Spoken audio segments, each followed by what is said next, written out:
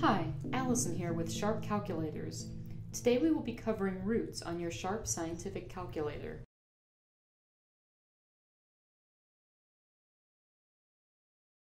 A root is a number that produces a specified quantity when multiplied with itself. Roots are the opposite of exponents. The first type of root is the square root. When you are solving for the square root, you are looking for a number that, when squared, will give you the target number. For example, 3 squared is 9, thus the square root of 9 is 3. Another type of root is the cube root. When you are solving for the cube root, you are looking for a number that, when cubed, will give you the target number. For example, the cubed root of 8 is 2, because 2 multiplied by itself 3 times equals 8. The last type of root is the nth root.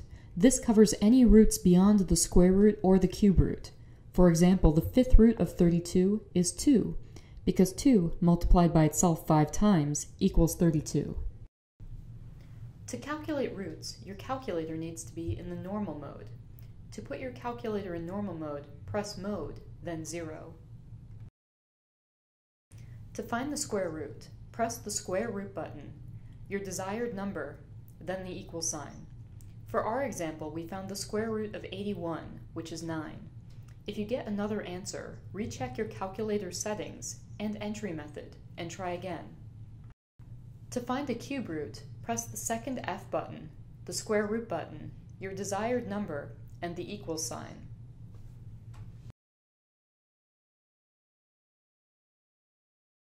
To calculate the nth root, enter your desired root number, second F, the YX button, and your desired number, then the equal sign.